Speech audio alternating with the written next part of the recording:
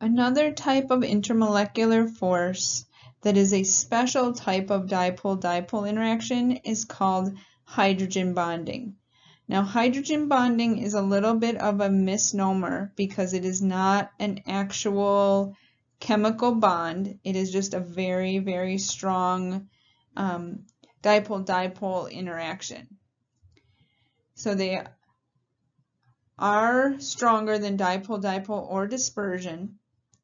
And substances that can hydrogen bond will have higher boiling points and melting points than similar substances.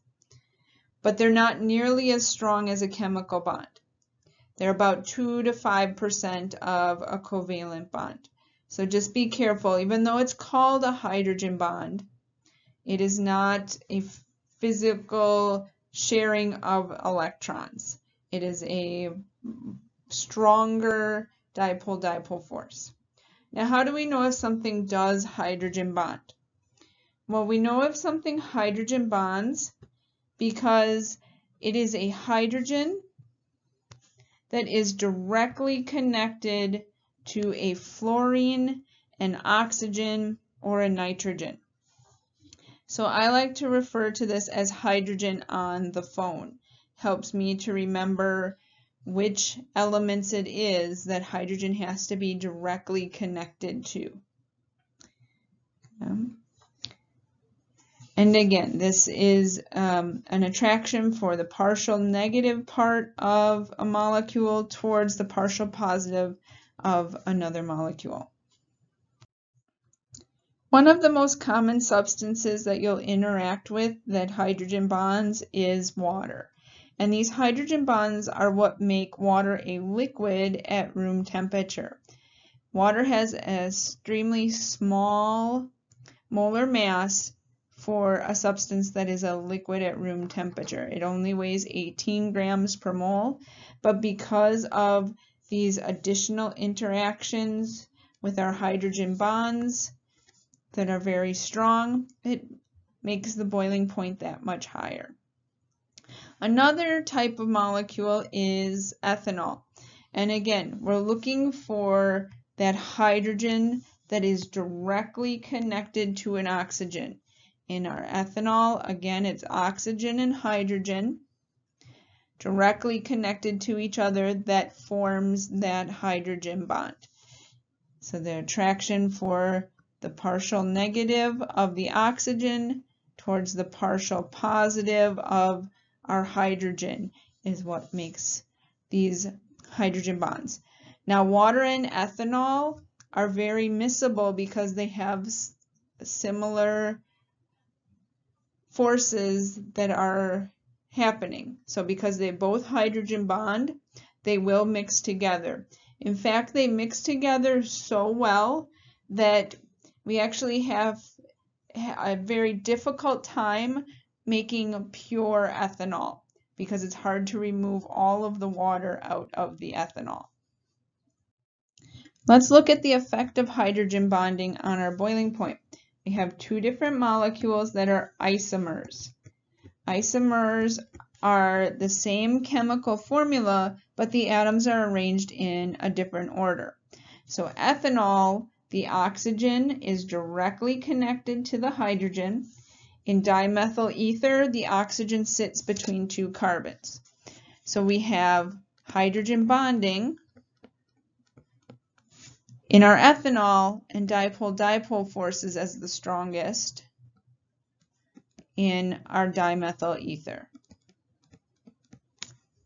And you'll notice that our boiling points are significantly different. So dimethyl ether is a gas at room temperature. We know that because room temperature is around 23 degrees Celsius.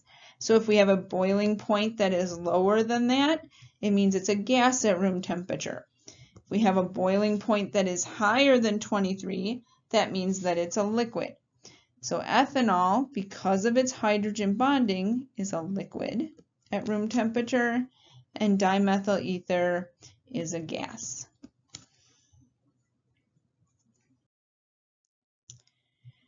Decide which one of these compounds is a liquid at room temperature. The others are gases. Which one do you think it is and why? Well, let's look at the attachment of our atoms. So for formaldehyde, we have dispersion forces. We also have dipole-dipole because we have partial negative on the oxygen. The electrons are more drawn towards the oxygen than they are the rest of the molecules. So we have dipole-dipole. We do not have hydrogen bonding because that oxygen is connected to a carbon, not a hydrogen. So our strongest force in this case is dipole-dipole. Let's look at fluoromethane. Okay, so everything, no matter what it is, has dispersion forces. We do have dipole-dipole because that fluorine is going to be partial negative. The rest of the molecule is going to be partial positive. Now our fluorine is not directly connected to hydrogen, so we do not have hydrogen bonding. Remember, hydrogen bonding is hydrogen on the phone, directly connected to fluorine, oxygen, or nitrogen.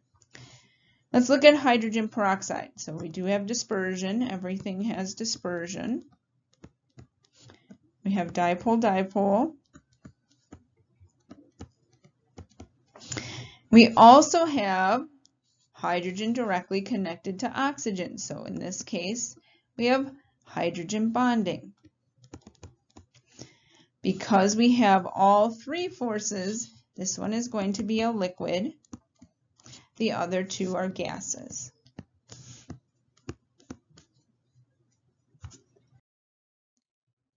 It's your turn to practice. Choose the substance in each pair that is a liquid at room temperature. Pause the video to determine which one you believe it is. If we look at A, the order that the atoms are attached or to each other is the order that they're written. So CH3 means there's 3 hydrogens attached to the carbon. Then we have an oxygen that is attached to hydrogen. Here, because we have oxygen directly attached to hydrogen, there is hydrogen bonding. Let's look at our other example. So CH3 means we have 3 hydrogens attached to the carbon. We have another carbon with a hydrogen attached, and then 2 fluorine. So the order that they're written is the way that they're attached. So when you write carbon first, then what it's attached to comes next. Carbon and what it's attached to. So in this case, our hydrogen is not attached to the fluorine, and so there is no hydrogen bonding. So for A, our methanol, CH3OH, would be the liquid. If we look at B, when we write this out, there is 3 hydrogens attached to the carbon. Next comes our oxygen. Our oxygen is attached to the carbon that has 2 hydrogens. And then we have another carbon with 3 hydrogens.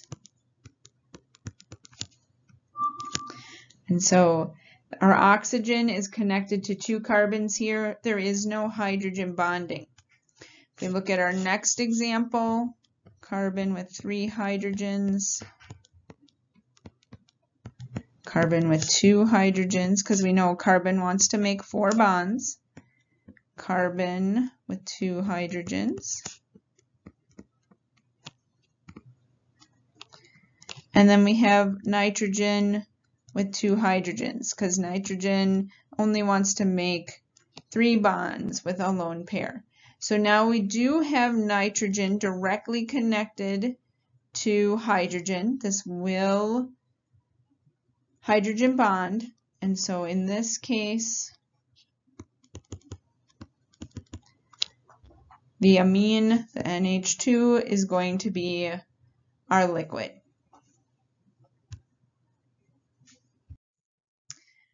There is another type of interaction called ion dipole forces. This is what happens when the electronegativity becomes so great that we form ionic compounds. When they dissolve in water, that positive or negative charge is attracted to either the partial positive of the hydrogen, if it's a negative charge, or the partial negative of the oxygen if it's a positive charge. So the strength of this interaction is one of the things that helps to determine the solubility of our ionic compounds in water. The more that they're attracted, the more soluble the ionic compound is going to be. Okay, so choose the substance in each pair that's more soluble in water. Pause the video to determine your answer. Things that are more soluble are going to have similar intermolecular forces to the substance we're talking about. So water has dispersion. It has dipole-dipole. And it has hydrogen bonding. So the thing that is going to be more soluble is going to have a greater magnitude of either dipole forces or hydrogen bonding. So let's look at our examples. We have methanol and we have our CH3, CH with 2 fluorines attached to that carbon. So that is not directly attached to hydrogen. There is no hydrogen bonding like we see in our methanol. Oxygen directly connected to hydrogen, and so we have hydrogen bonding. So our methanol would be more soluble in water. If we look at pentane, so 5 carbons is pentane, carbon chain. We've got CH3Cl. This is going to have dispersion forces. Our pentane is only dispersion. It's nonpolar. Our chloromethane has dispersion. It also is polar because of the chlorine, so it has dipole. It does not have hydrogen bonding, but these are, because it has dipole forces, it's going to be more similar to water out of the 2 options, and so this will be more soluble. Now, if we look at all of our interactions that we've talked about, in general, from weakest to strongest,